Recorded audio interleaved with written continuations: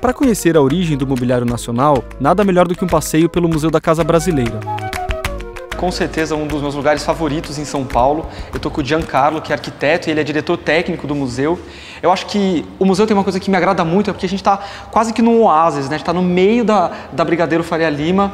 E eu acho bem legal porque o formato do museu, além de ter a coleção permanente, que é onde a gente está nesse momento, eles também promovem o Prêmio de Design Brasileiro. O Prêmio Design Museu da Casa Brasileira é o mais importante da categoria. Ele aponta os melhores produtos, revelando os profissionais do ano. Eu gosto muito da maneira que vocês expõem os móveis, os objetos, porque vocês expõem a partir das atividades, né? Sentar, ouvir, comer, trabalhar. É super contemporâneo. Eu acho que faz muito mais sentido pensar no mobiliário dessa maneira. Então é interessante para o público muitas vezes olhar e falar, poxa, mas tantas formas de sentar, por que para sentar tão complicado tem que ter uma estrutura? Às vezes só um banquinho, um pedaço de madeira pode resolver isso. Imagina um banquinho desse, um banco madeirante, ele é dobrável, é feito uma peça só de madeira, que ela é articulada, quer dizer, ela é entalhada de tal forma que uma só peça de madeira desenvolve essa junta e você imagina que isso era um banquinho que os bandeirantes usavam para levar. Porque era fácil de carregar. Fácil de carregar. Isso aqui é um ótimo exemplo, né? Quem não teve uma rede ou tem uma rede ou já sentou numa rede, né? A rede é a peça de mobiliário de maior longevidade do Brasil. Quando os portugueses chegaram por aqui, ela já era amplamente utilizada pelas comunidades indígenas e foi adotada por eles com grande entusiasmo. De lá para cá, o design brasileiro produziu verdadeiros ícones do mobiliário, que sobreviveram aos anos por um casamento bem-sucedido de forma e funcionalidade.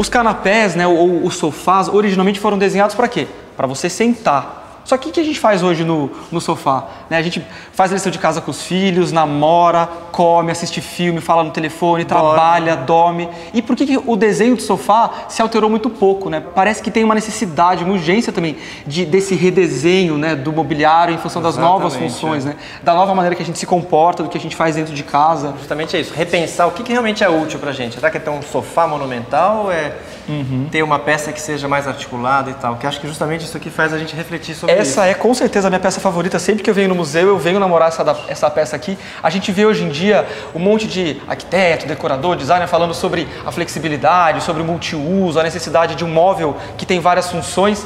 Só que é super importante conhecer a história para não achar que está inventando a roda, né? Esse é um móvel de 1917 e ele é um móvel, mas que vira várias coisas, né? Ele é uma penteadeira, uma escrivaninha e uma cama. Ele era um móvel de trupe de circo. Eu queria fazer essa pergunta para você, eu andei perguntando para as pessoas recentemente, o que é design? O que é design para você? A origem e a necessidade do design é realmente solução de problemas. Eu adoro essa definição. Design é solução de problemas. Muito bom.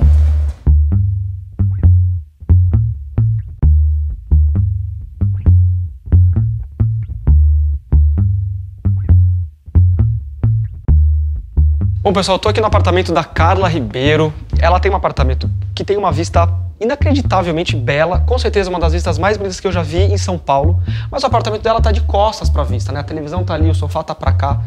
Quando eu vim pela primeira vez, eu falei, Carla, vamos virar esse apartamento pra lá, vamos valorizar o Parque do Ibirapuera, o obelisco, né? Com uma vista dessa, você praticamente não precisa ter nada em casa.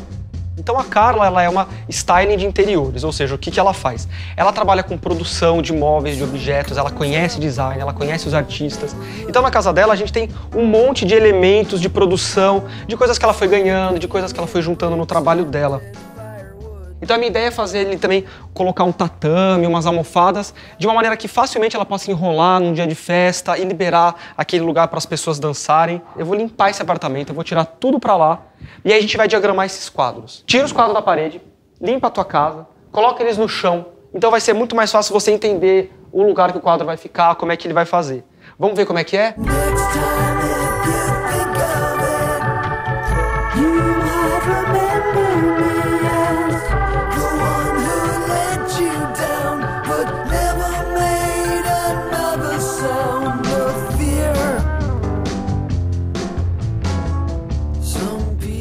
Bom, o que eu fiz? Selecionei os principais quadros para ocupar os maiores volumes na parede. Vou fixar eles e depois em seguida coloco os menores. Então é isso, vamos lá.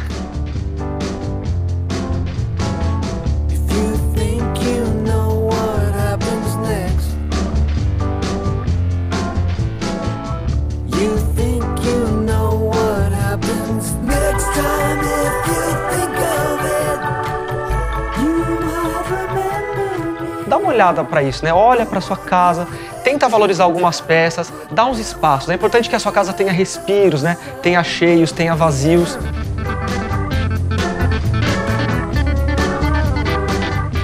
A gente acabou de inverter o apartamento da Carla e para enfatizar essa vista, a gente achou que era importante ter um verde, ter um pouco de planta, né? Para isso eu convidei o Neubert, que é um amigo meu paisagista, e ele teve uma ideia da gente enquadrar essa vista pelas laterais com o verde. Vamos lá fora ver o que ele tá aprontando? Pensei em alguma coisa do semiárido e também da Mata Atlântica, já que ela não tem tanto tempo nem disponibilidade para ficar cuidando das plantas.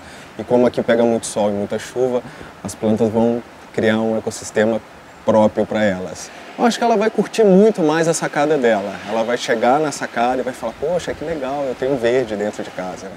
Bem legal, né, Albert? Então, obrigado. Imagina. Vai aí finalizando o seu trabalho que eu vou terminar lá dentro, daqui a pouco a gente vê como é que fica. Boa sorte. Uma boa dica para quem quer fazer o paisagismo em casa, quem quer ter um vaso, alguma coisa legal, é você fazer uma forração básica. Argila expandida, isso dá uma boa filtragem, não deixa o vaso apodrecer e a planta fica super bem. E eu costumo misturar duas terras, porque a gente nunca sabe quais as terras que elas foram plantadas no viveiro. Então uma terra adubada, uma terra vegetal, uma preparada ou uma terra normal, só para a planta não estranhar um tipo de terra só. Outra dica importante é forrar a terra com uma manta. Ela cria uma camada de isolamento entre a terra e as pedras decorativas e isso faz com que as pedras mantenham a cor e não escureçam.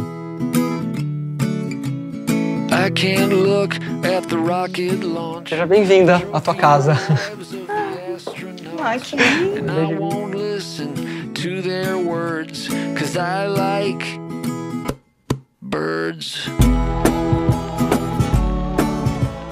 Muito bom o sofá virado, me surpreendeu. Jura? Eu tava morrendo de medo. O que eu mais tava com medo era justamente o sofá. É? Você gostou? Gostei. Tá feliz?